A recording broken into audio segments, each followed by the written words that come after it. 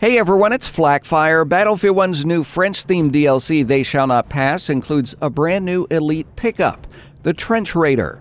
The Trench Raider is a close-quarters specialist. Wielding the brutal Raider Club, this elite can cut through the enemy team like butter.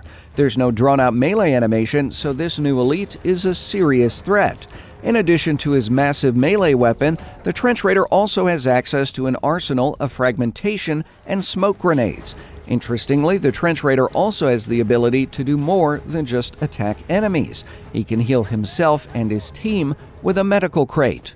The Trench Raider also comes equipped with a sidearm, the 6-shot No. 3 revolver.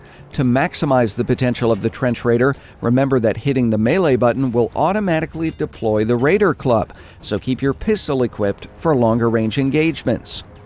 Although the Trench Raider is a close-quarters specialist, it doesn't mean he's invincible. He might seem overpowered because of the medical crate, but having spent some time playing as the Trench Raider, I'd actually say he's quite squishy. Aside from being vulnerable at range, melee attacks or bayonet charges will still put him down, so keep this in mind if you see him approaching.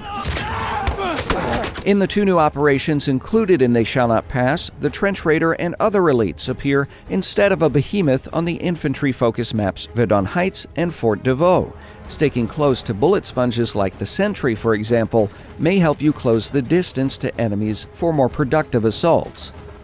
The Trench Raider is also great fun on Conquest, so be sure to give it a go when They Shall Not Pass drops for Battlefield 1. What are your thoughts on the Trench Raider? Tell me in the comments. If you enjoyed this video, leave a like, share our websites like Facebook and Twitter, and of course, subscribe. As always, thanks for watching.